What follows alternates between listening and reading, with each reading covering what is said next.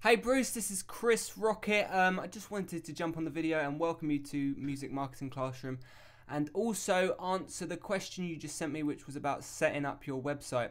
And you were asking, should you go for the Pro bundle or not with WordPress?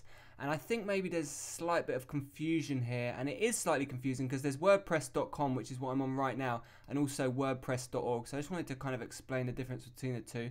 And maybe this is the Pro bundle you're talking about here, where they give you a free version of your blog, or they let you pay.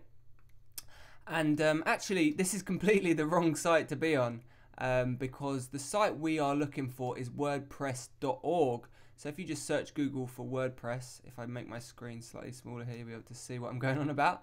And you'll see below WordPress, when you search for it, you're going to find WordPress.org.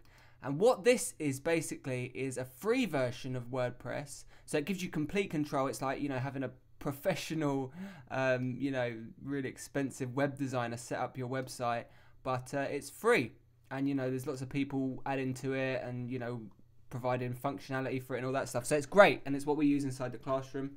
And you can upload it to your web hosting, and that is why you need to get HostGator involved, because that's basically a space for you on the internet to host your website. So if you don't have a place to host your website, it's not going to sit anywhere. It's just like a file on your computer. So that's why you need to do all that stuff.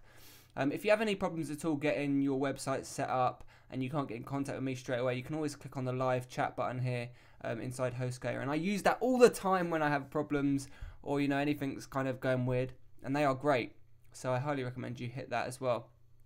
So hopefully that kind of clears things up. You definitely don't need to get the Pro version of WordPress.com, because it won't actually let you set things up in the classroom the way I show. But if you do go through the videos one by one, step by step in the classroom, it goes through this whole process. But I just kind of wanted to clarify those things so you don't spend any money on anything you don't need. So hopefully that helps you out. Look forward to working with you more inside the classroom itself. And that's it. So good luck with everything. I'll speak to you soon.